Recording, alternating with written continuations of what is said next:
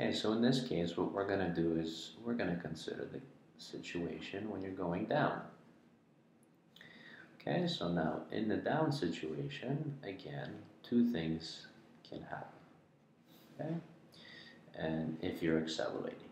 Okay, in the case of constant velocity, I'll consider in another little video. Okay, so if you're going down, I'm going to make the direction. Okay, down,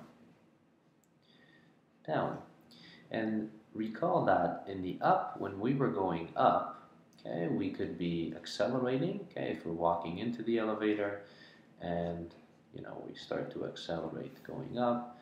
And then the other one was we can be going up and slowing down, okay? So the same thing can happen if you're going down.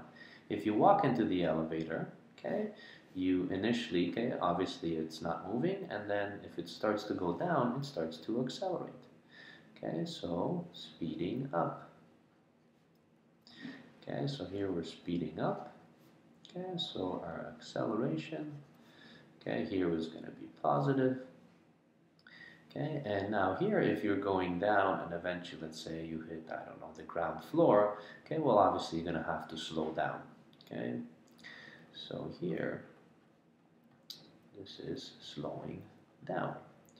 But in both instances, okay, we are going down, and here the acceleration is negative, okay, because we're slowing down. Here it's positive because we're speeding up. Okay, so just like in the previous case, okay, what we have to do is when you're considering this and you want to see all the different forces, well, the forces turn out to be the same because, you know, your weight is still there. Okay, that's the same thing on both cases. So you still have W, and you still have, okay, a normal force. Okay, so this normal force is exactly what we feel. Okay, so this is, weight is what the elevator feels, because that's what you're pushing down with, and then from Newton's third law, we know that there is a normal force, okay, one which is the feeling that we observe. Okay, now in the instance of speeding up and slowing down going in the down direction, okay, we have to break this up a little bit differently, okay, than what we did in the up direction. So in this case, we're going down. So down, I choose to be positive. Okay, so that's the positive direction. If that's the positive direction, then W is in the positive direction, and the force of normal is in the opposite, so it's in the negative direction. Okay, so we actually do a flip of the case of the up position, okay, when you were viewing that video. So we still have the same equation, so F net is still equal to mass times acceleration, which equals to, you know, all the different forces, dot, dot, dot. Okay, except in this case, okay, we have only two forces that we consider. Okay, so in order to write out this equation and set it up for the down case, what you have to do is, well, F net is equal to mass times acceleration,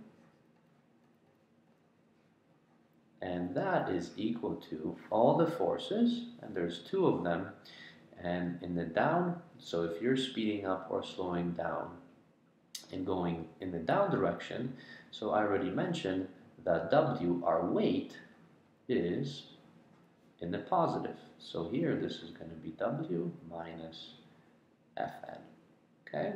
And this equation is exactly the equation that you need to use, okay, in the case of going down. W we can calculate, okay, that's mass times gravity. Okay, so if we know the mass of the person, we know this.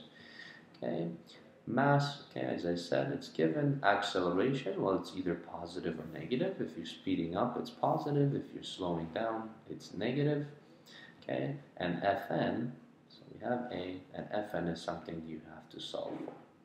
So this is how you would set up the equations for down. Okay, so going in the down direction. Okay, either speeding up or slowing down. All right. Okay, so this is another video, and I'll give you a couple more. just so you can see what happens in the case when you're not accelerating, okay, and then one with an actual example with numbers.